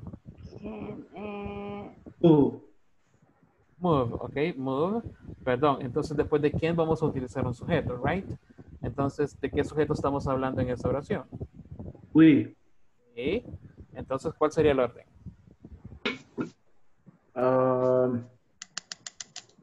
De tus lugares. Como solo le iniciamos con can, en este caso de tiempo, entonces sería when. When can you leave? No, en ese caso no sería de tiempo porque la respuesta solo es yes or no. Ajá.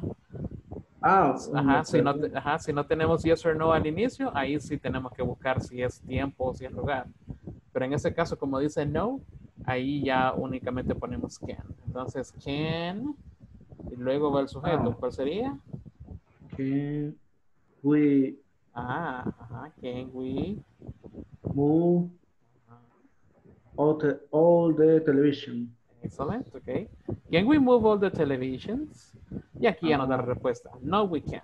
We can't move all the televisions. Ok. Entonces ahí tenemos que ir observando los elementos de la respuesta para ver cómo es la pregunta.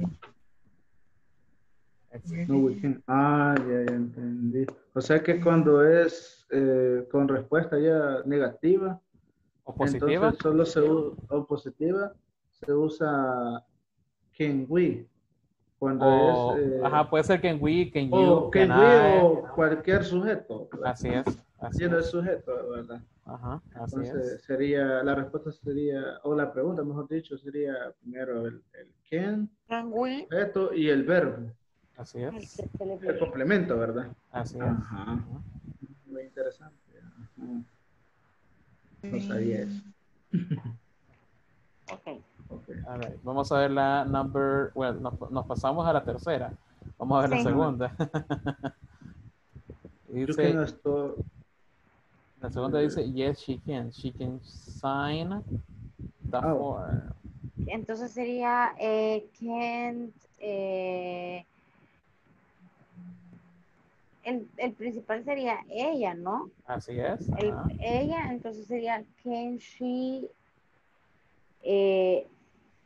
sign the form?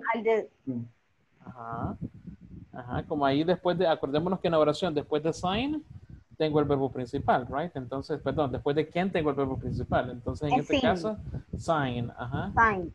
Entonces sería can she sign. The complemento. Form. The form. Ajá. The form. Ajá. Can she sign the form? Excellent. All right, continuemos, chicos. Voy a ir a ver cómo vamos con el otro grupo. Okay. Okay. Thank you. Hello. El Ken también. Ajá.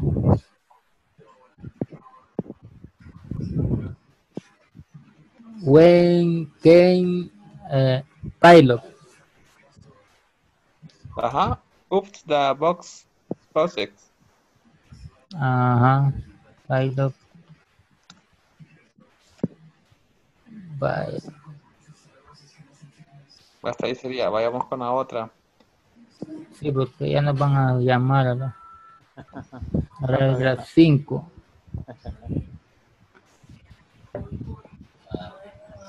Ahí dice...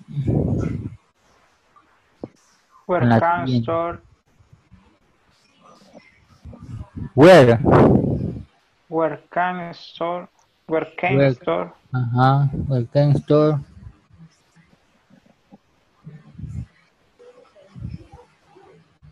The 19 cars.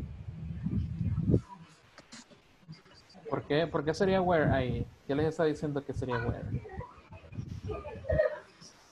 ¿Dónde puedo? El lugar, dice ahí. Ok.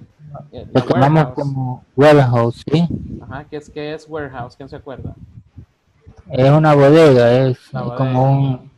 Ajá, all right. Así. Ajá. Entonces eso nos dice que la pregunta sería con where. Excellent. Thank you, teacher. No problem. 90 cars. Sí, para mí sí. Where can you store the 90 cars? Ajá. ¿Por qué sería where y no when? Where, because es donde. Ajá. Y ahí, ¿verdad? Y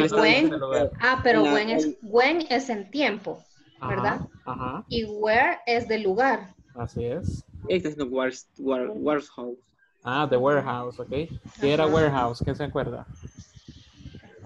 En la bodega. Bodega. Así es, la bodega, ¿ok? Entonces, la La bodega nos está indicando qué tipo de pregunta tengo que hacer, que en este caso sería con where. Excellent.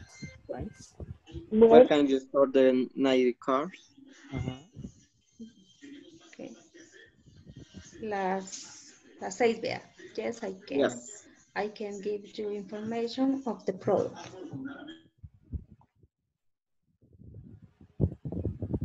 Hello. ¿Ya terminamos? Hello, teacher. Yes. Ok, excellent. We finished. Ok, ¿alguna pregunta, alguna duda de lo que estuvieron haciendo? ¿No? ¿O claro como la horchata?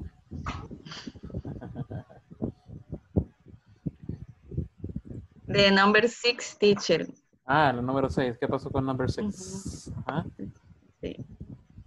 And the question, can I give you or the information? Vamos a ver el documento.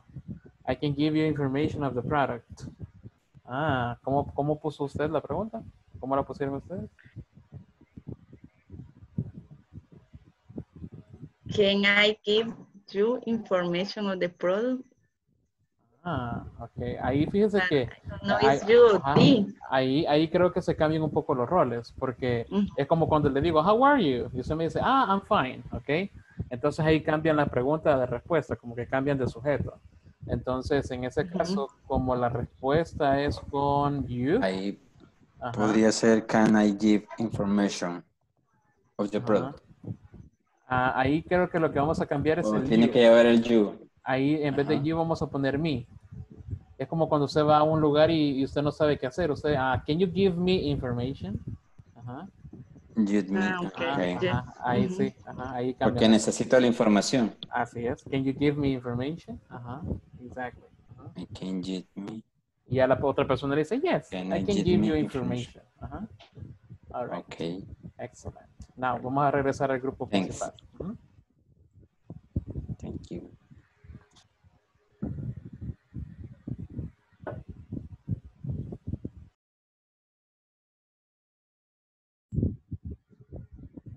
Okay, welcome back. Welcome back. Let's see. Vamos a ver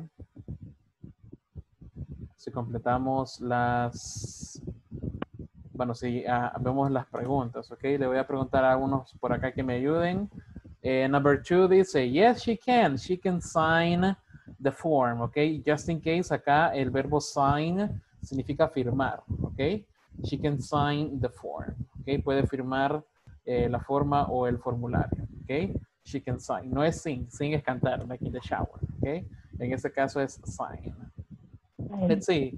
Samuel, can you tell me the question, please?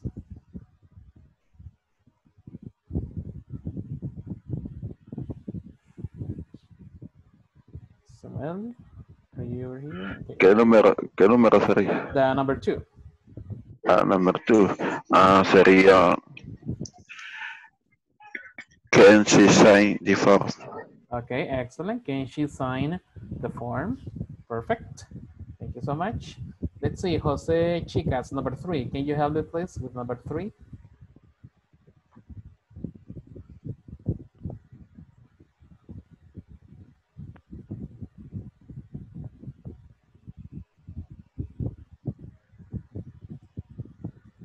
Jose. Okay, what are you? If not, let's see, Vilma. Can you help me with number 3, Vilma?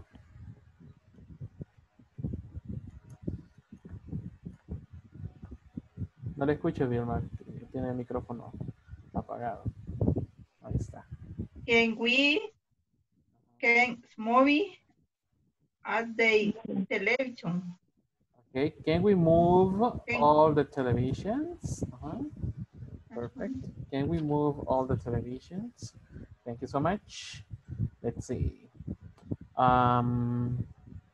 Susan, can you tell me number 4, please? Susanna. Oh, sorry, Susan. Okay. Sorry. When can they pile up the boxes tomorrow? When can they pile up the boxes? Ok, vamos a dejar la pregunta sobre boxes porque tomorrow es la respuesta. Ok, entonces ahí tenemos que dejarlo hasta boxes porque ya tomorrow nos dice la respuesta. ¿Qué dijimos que significa pile up? ¿Alguien se acuerda? Pile up. Apilar. Apilar. Apilar, ok, o poner uno encima de otro. Exacto, ok. Excellent. Right. Number 5. Let's see. Number 5. I'm going to ask. Let's see. Gloria. Number 5. Okay. Where can on the cars? No. Where can cars on the warehouse? The cars or the 90 cars, en este caso, los 90 carros. And the 90 cars. Oops. Ahí, ¿cuál sería el sujeto? On a cars. No, el warehouse. You, ok, sería you, porque como estamos hablando de you, ese you tiene que ir en la pregunta. Ajá. Ahora, alguien si me dice, teacher, puedo poner I. Sí, también puede poner I, ok. Porque también es como cuando le preguntan, hey, how are you? I'm fine, ok, I'm fine. Si se fijan en ese tipo de preguntas y respuestas, cambia el sujeto, ok. Cambia el sujeto. Entonces, en este caso, si la respuesta dice, you can store the 90 cars on a warehouse. Where can I store? Ok. Aquí me faltaba el verbo también. Where can I store the 90 cars? Ok. Or where can you store the 90 cars? Ok. Ahí podemos tener esas dos posibilidades. Voy a poner I también para que vean que también se puede. Right? And number 6. Number 6. Yes, I can give you information about the product. Let's see. Cristina, what do you think?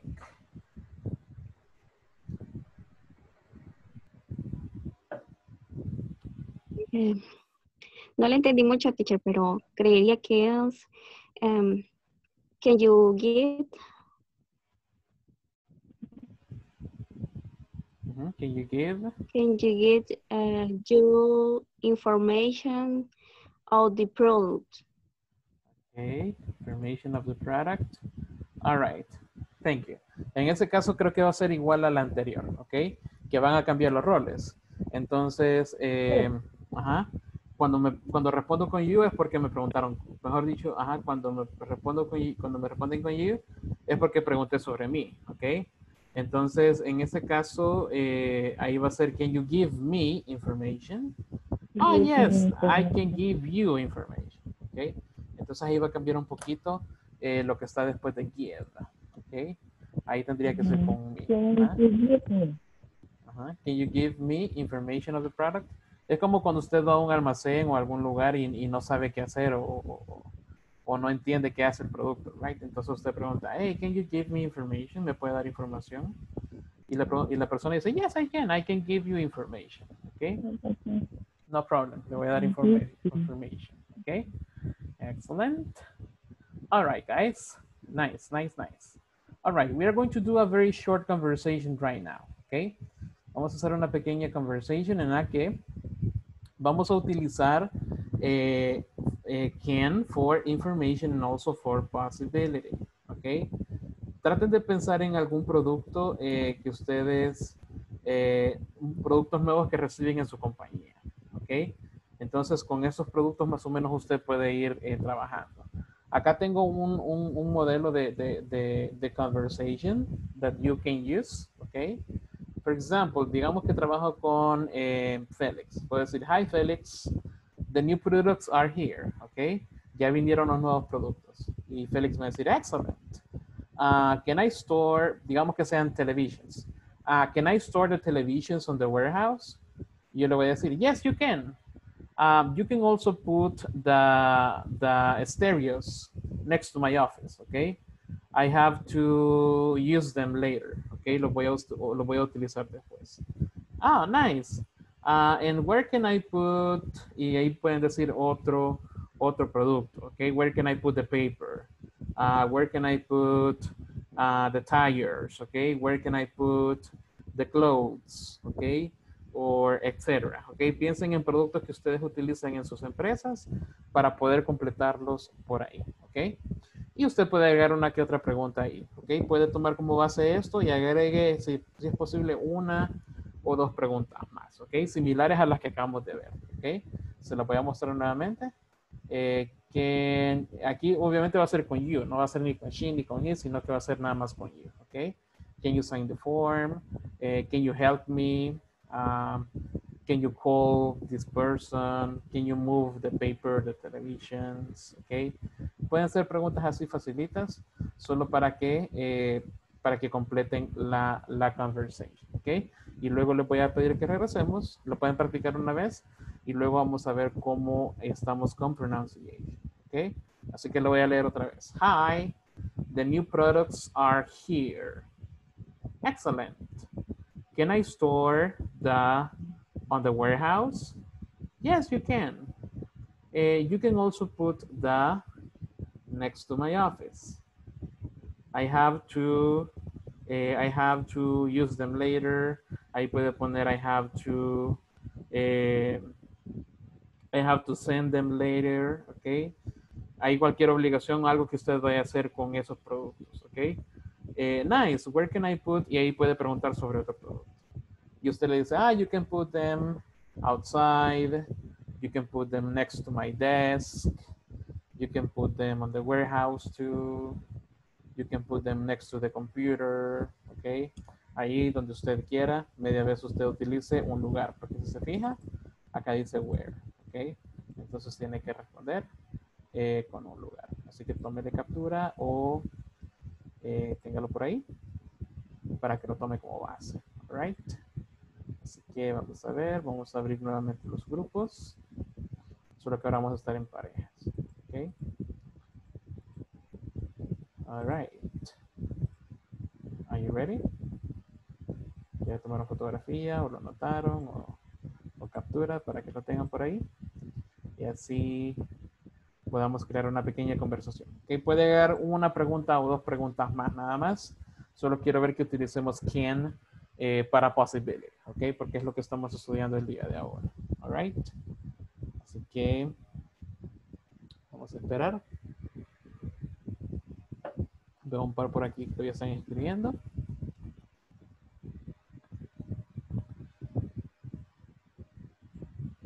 Y recuerde, practice the conversation, ¿ok? Practíquela un par de veces y asegúrese que esté diciendo can, ¿ok? Can.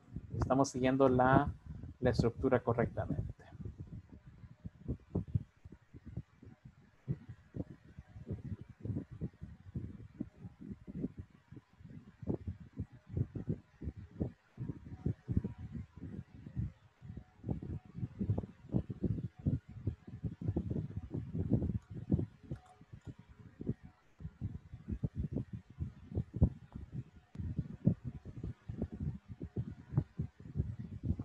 All right, here we go. Ok, vamos a hacer los grupitos.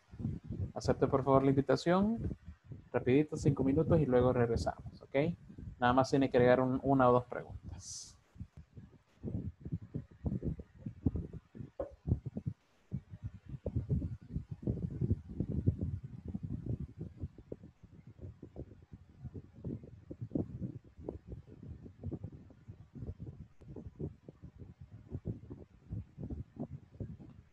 Ok, vamos a ver. Acepte la invitación, please. Dennis y Noé. Perfecto.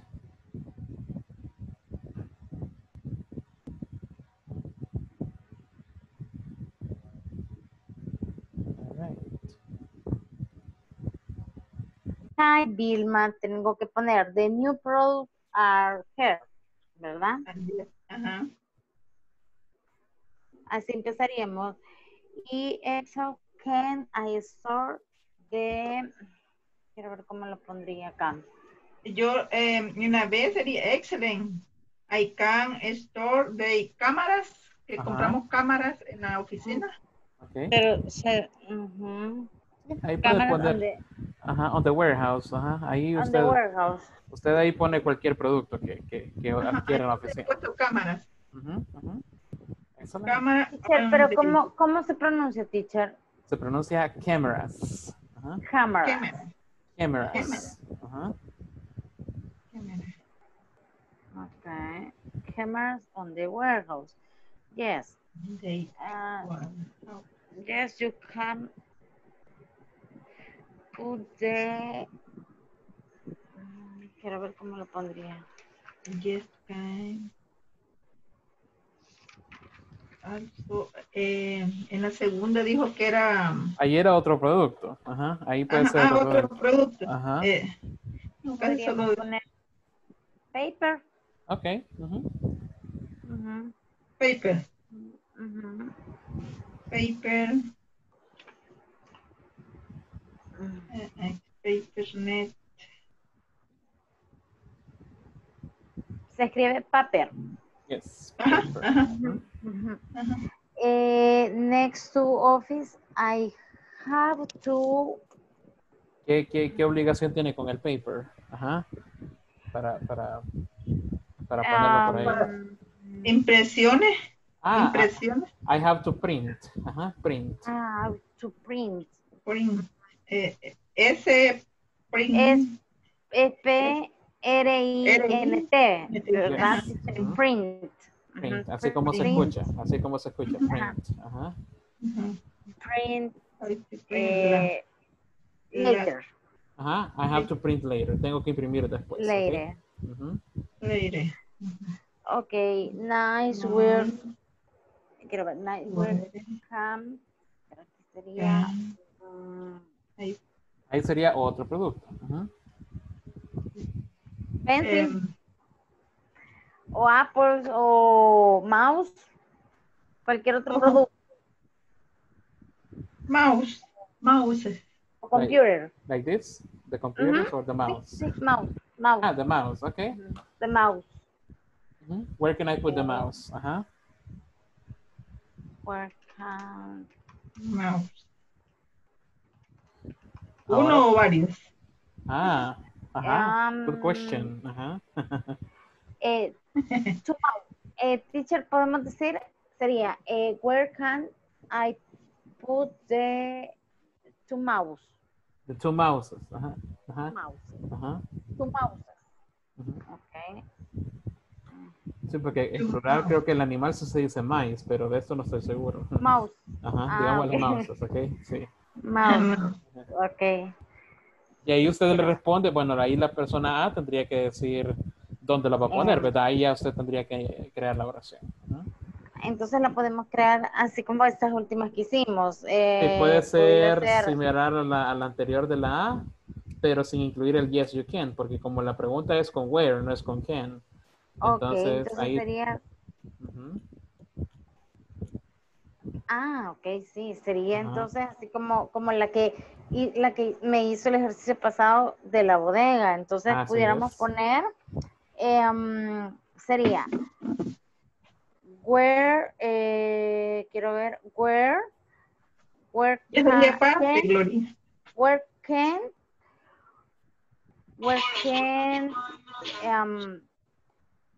can I put the mouses? Dijo, Sí, you store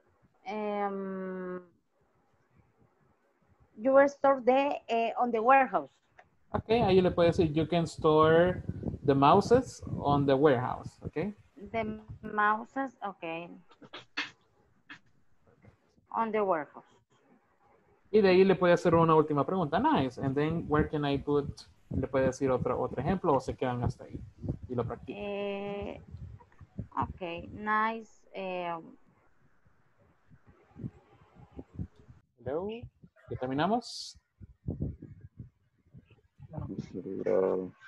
Hi. Hi, Mauricio. The new products are here. Excellent. Can I store the washer on the warehouse? Yes.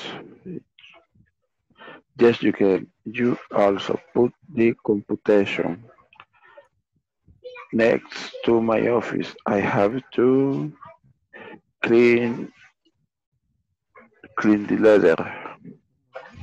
Nice. Where can I put the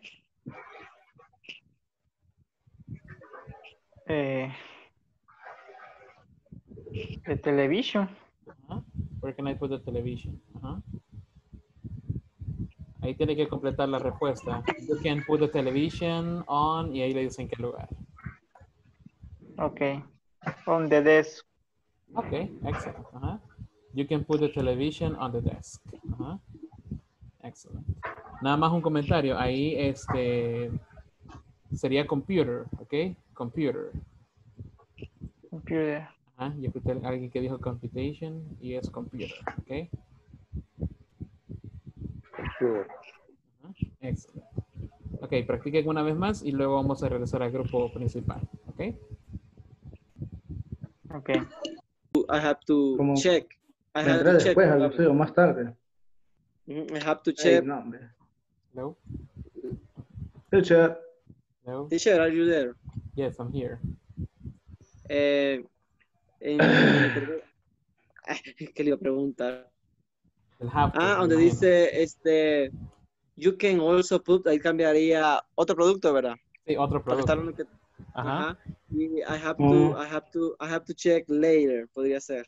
Ajá, o puede ser alguna obligación que tenga con ese producto. Por ejemplo, si es una computadora, you can also put the computer next to my office. I have to use it later. Lo tengo que usar después. O I have to check it later. Ajá. Ok. Oh, yeah. Vale. Pues sí estamos bien. All right. Sí, íbamos bien. Entonces sería ahí. Nice. Ahí le está preguntando dónde va, a dónde puede poner el nuevo producto que le dijo. Los celulares en ese caso. Ajá, the cell phones. Ajá. Where can I put the cell phone? In my house. In my house. Nice, right? The answer. Ahí usted tendría que ponerla. Ajá. Ahí sería A otra vez porque él preguntó. Entonces sería you can. Ajá. You can put the cell phone. The cell phone.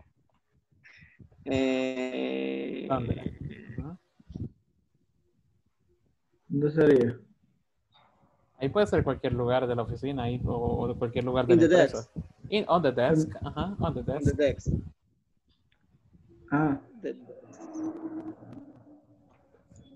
Dice, right? where can I put you can put the cell phone on the desk. Okay. Ahí sería nada más. All right. Sí, hasta ahí está bien, no hay problema, ¿ok?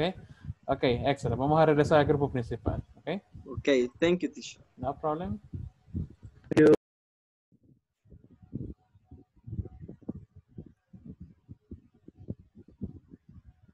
All right, welcome back. Ok, nada más déjenme ver si ya están acá las personas que estaban pendientes. Vamos a ver, William Alejandro Gamero, are you over here? William Alejandro, no? All right, let's see. Claudia Carolina Sánchez. Claudia, no. Okay, ya vinieron por ahí para que teníamos, all right. Diana Yasmin Rivera, no. ¿No está por acá? All right, creo que solo ellos me hacían falta. Ok, guys, tenemos un par de minutitos para escucharlos, ok. Vamos a ver cómo vamos con la pronunciation. Let's see, Ronald. ¿Con quién está trabajando? Ronald.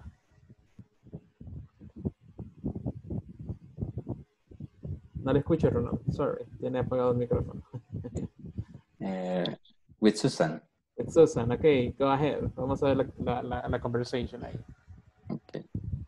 Hi, Susan. The new products are where? Are here, pardon. Here, Here. Excellent. I stored the bolted the shoes on the warehouse. Yes, you can. Check it.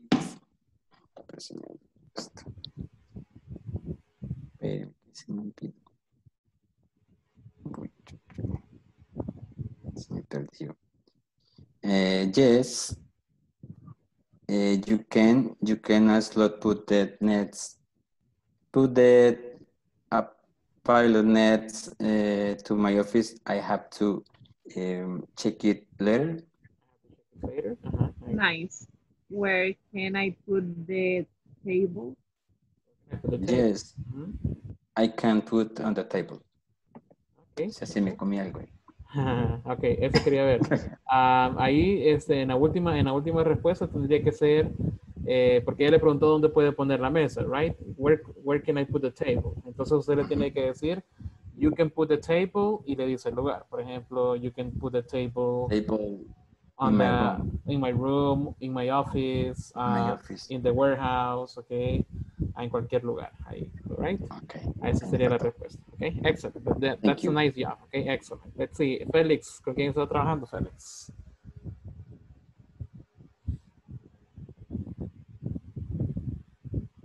Hello, no la escucho.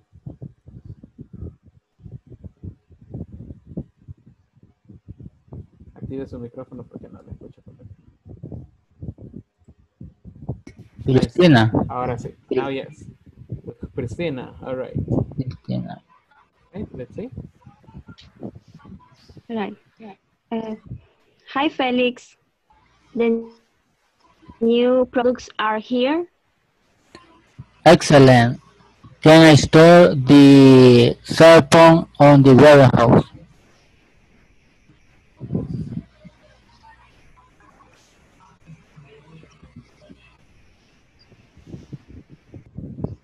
Yes, you can. You can also put the cell phone next to my office. I had to later. Nice. Where I can put the computer. Computers. Yes, you can put the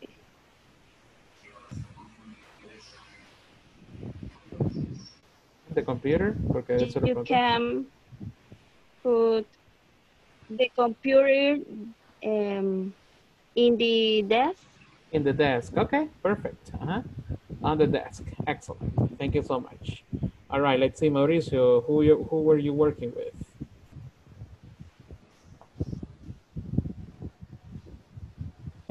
Con Samuel. Okay, with Samuel. All right, Samuel, let's see. Hi, Mauricio. The news products are here. Excellent. Can I store the washer on the warehouse? Yes, you can. You also put the computers next to my office. I have to clean it later. Nice. Where can I put the television on the desk?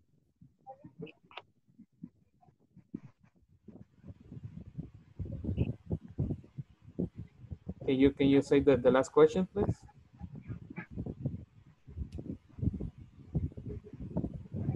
¿Puedes repetir la última pregunta otra vez, please?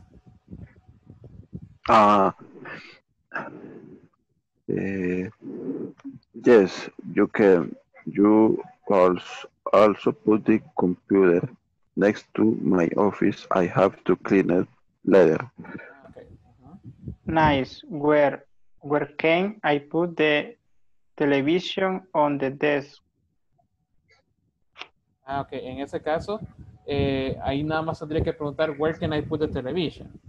Porque como el lugar no lo sabemos, entonces ahí ya le dijo el lugar donde lo tiene que poner. Entonces ahí solo tiene que poner, where can I put the television? Y ya él le tiene que responder, you can put the television on the desk. Ok, ahí sería el complemento perfecto. All right, excellent. Thank you so much.